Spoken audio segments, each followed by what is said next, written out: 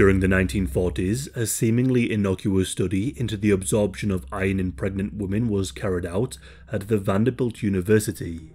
Little did the 751 participants know, nor were they told, that they were consuming not a vitamin drink, but a radioactive isotope, equivalent to the radiation one is exposed to during an X-ray. Even during the subsequent study researching the absorption of radioactive material, the women were not informed. At least 3 children were known to have died as a result of the study, all from various forms of cancer. And yet, the dangers of radiation and their potential for harm ought to have been known, perhaps best seen in the fate of the so-called radium girls.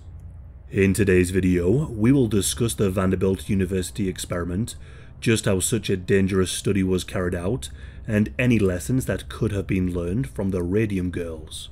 751 pregnant women, mainly from low economic backgrounds, sought healthcare at the Vanderbilt University Parental-Free Clinic. However, the treatment given was not at all what was expected.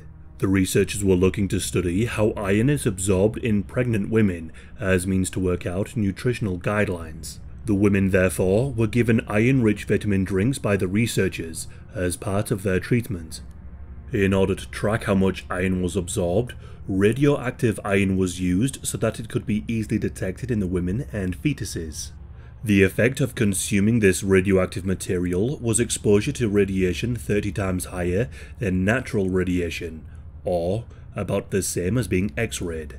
In a follow-up study in the 1960s, the researchers sought to contact as many of the women who consumed the radioactive iron.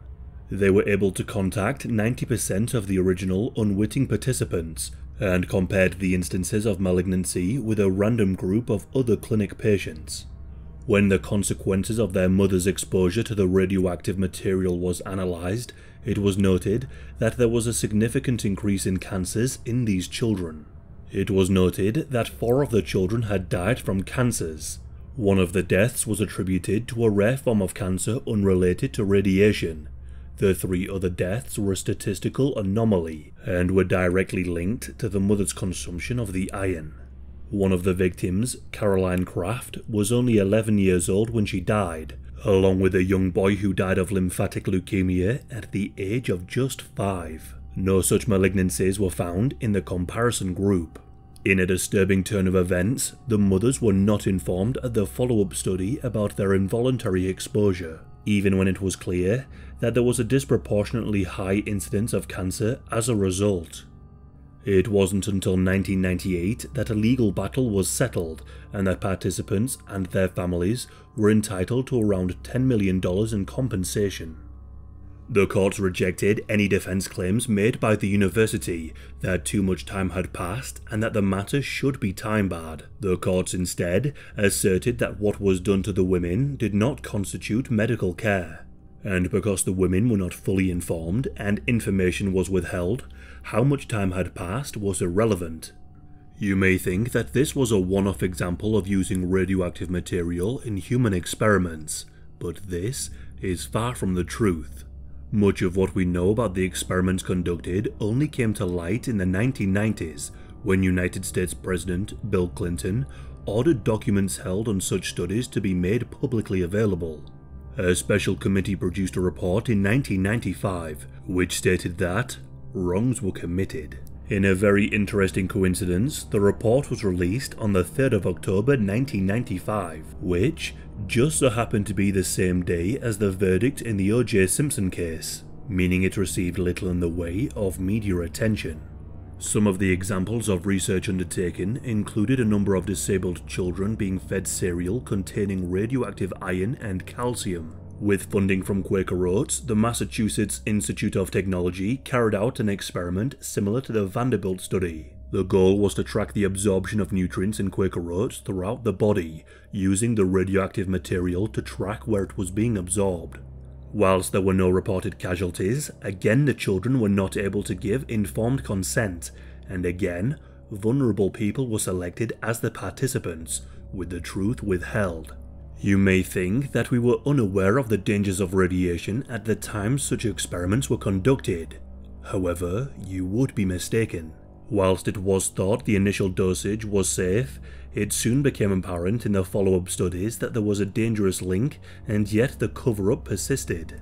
The effects of radiation have been noted since the late 1800s. It was first observed that X-rays could cause burns, though the damage was attributed to the creation of ozone produced as a byproduct. Pierre and Marie Curie's research into polonium and identification radium, in particular for its use in dealing with cancers, was a major breakthrough. The genetic effects of radiation were discovered by American doctor Hermann Joseph Muller. He identified a definitive correlation between exposure to radiation, such as X-rays, and lethal mutations. Muller pushed the dangers of radiation exposure in humans, stating the risk associated with doctors operating X-ray machines, and more surprisingly to shoe shop owners, who offered an X-ray foot measuring service. Muller would go on to win a Nobel Prize for his work in 1946, just 2 years before the start of the Vanderbilt study. But perhaps the most infamous of examples of the dangers of radioactive material can be found in the cases of the so-called radium girls. The material discovered by the Curies was seen as a wonder substance, useful not in just treating cancers but having applications in jewellery, an additive in toothpaste, and on clocks and dials, due to its luminous and supposed regenerative qualities.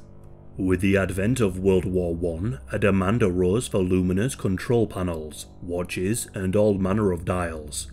Such dials, if painted with radium-infused paint, would make them far easier to see in the dark.